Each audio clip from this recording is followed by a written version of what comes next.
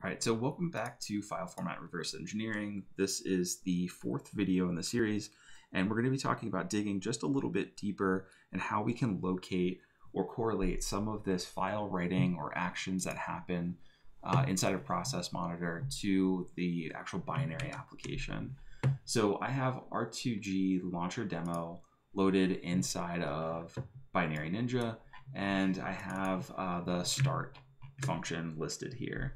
So now what I want to do is try to understand where things sort of originate from. And if we scroll through some of the binaries here, I'll have some marked ones.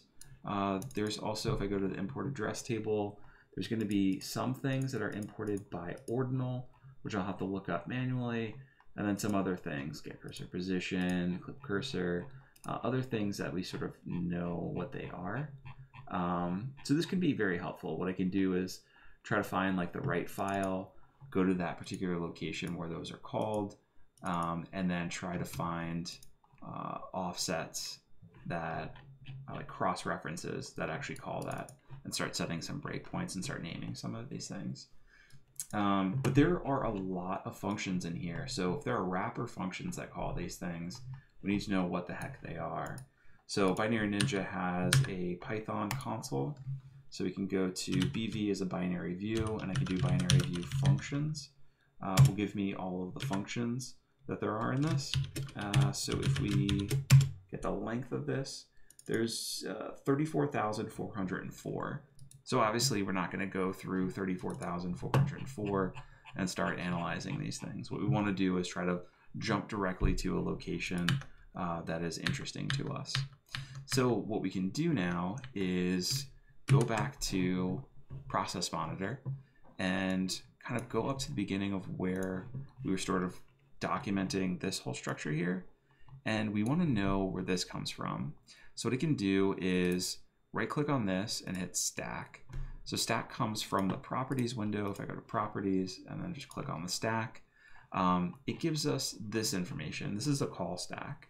So from NTDLL in user mode, which is the U, and then kernel mode is the K, we start going up this way and building up a stack where we sort of leave the application is where we want to go to.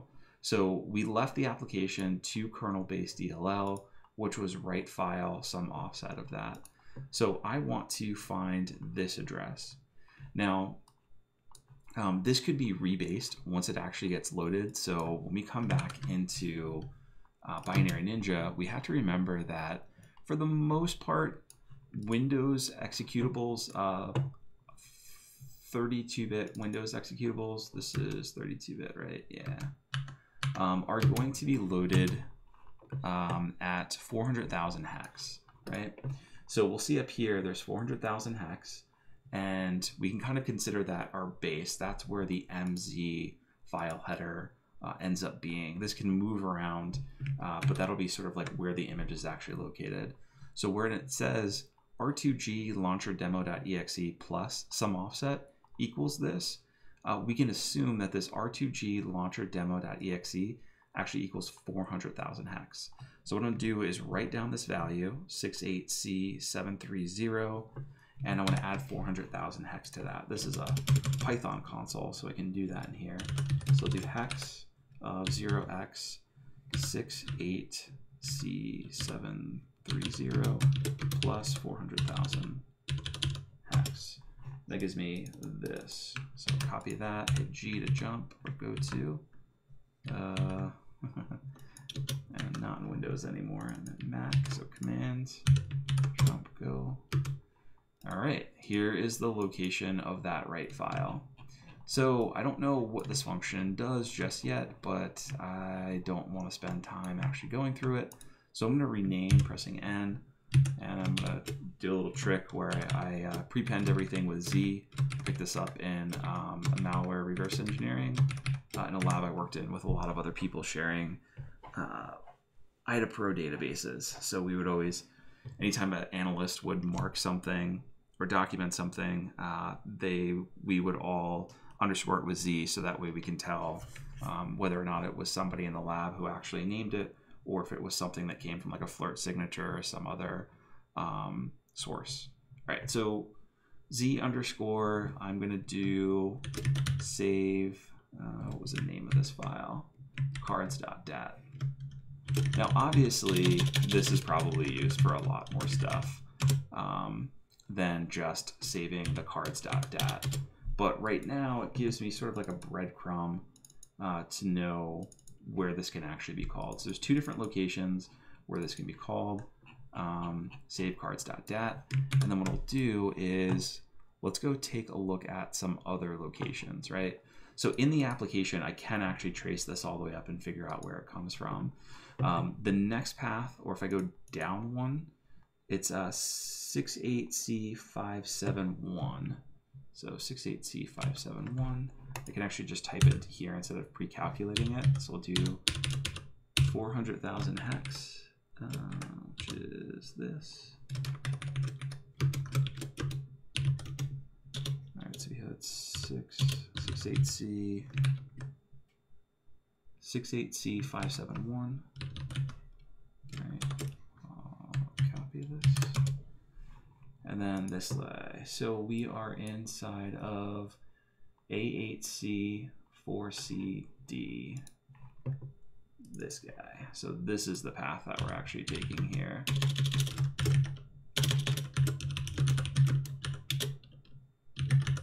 Okay.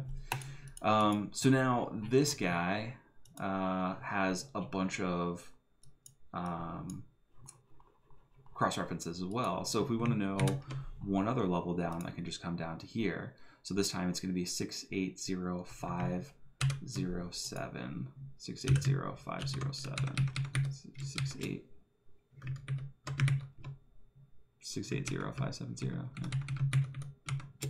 0570.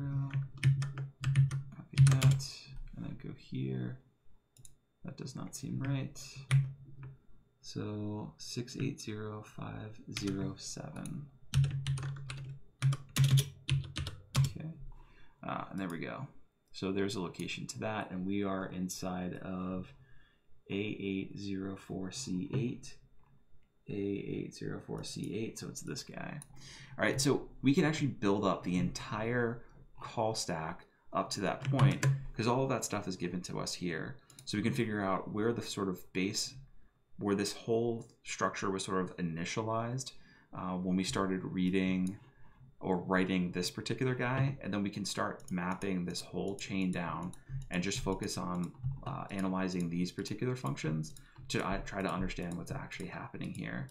Now there's no debugger built into Binary Ninja yet, so I'd have to attach like IDA Pro or WinDebug or something, but what I'd want to do is make sure that I attach my breakpoints to these locations and try to follow any logical data that's coming from here all the way down to this guy, because at this guy, the entire buffer that's written, meaning that the 3 bytes at offset 0 or the 46 bytes at offset 3 are already here when we get to this particular location on the call stack.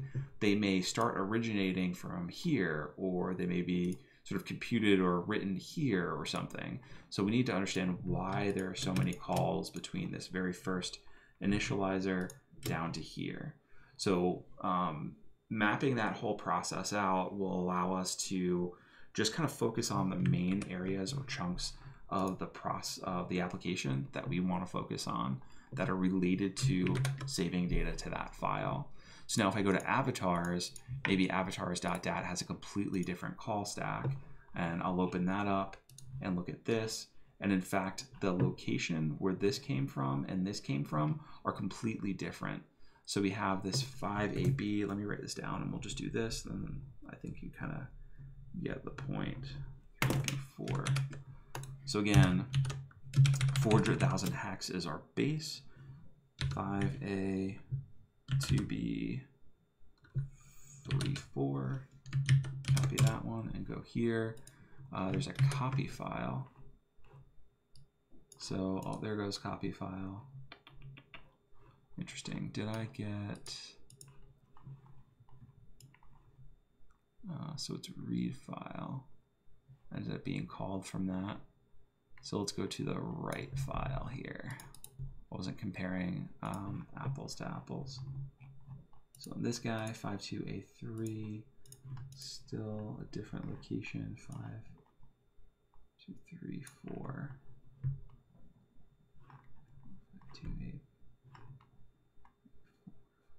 8, 2B, 3, 4. So that comes from this location here, which is a call to copy file. If we look at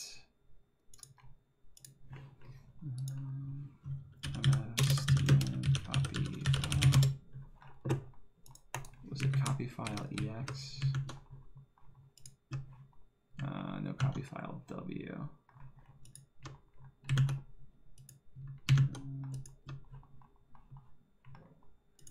Existing. Wish I knew what other pieces copy file actually digs down into. So there might be some other things that actually get called. So I'm looking at here is these two locations that I highlighted and said find the stack for actually had the same exact stack offsets, which I didn't expect. So let's go down to another one real fast, just to get a clearer example. All right, so achievements. We've already looked at the cards. This is a create file, close file, a bunch of create file stuff. I want write files. So I'm just add a new thing here. The operation is going to contain write. All right, so here's our avatars dat here, and go to the stack. 68C730, okay, that is the right. So this call stack might be the same, it might be different. We can see where they sort of diverge. So this was slot 1, which is I think is the one I want. And let's see if they end up being sort of like exactly the same all the way down. Okay, 6150. So this call stack for all of these ends up being exactly the same, it looks like. Oh, here's a divergence, I think. I'll put these side by side here.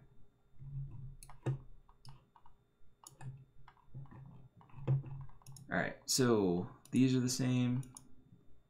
This is the same. This is the same. This is the same. This is the same. This is the same. This is the same. This. All right. This is where it sort of goes haywire, I think. Yeah. So then we want to, if all of this stuff remains the same for writing the cards, or the if we go to the event, it's avatars.dat, and then over here, this is cards.dat. There's probably something very specific to this location that this guy sort of like diverges, right? And then they sort of come back together up here. So if I was trying to narrow this down even further, what I would do is just go to these locations. This is going to be the chunk 9607 91 23 21 96. That's up there. These guys are going to be responsible for writing the cards.dat, and then all of these guys are going to be responsible for doing stuff with the avatars.dat. So this is where I want to focus. This stuff here in the beginning and the stuff at the end are going to be the same for probably writing every type of data file. So really focusing on this location and this location are going to be two ways to kind of dig down into application data that's much more specific to what we're attempting to do. Hopefully that'll make sense and kind of guide you in the right path for file format reverse engineering on Windows. Hopefully you learned something new. That's it. Thanks.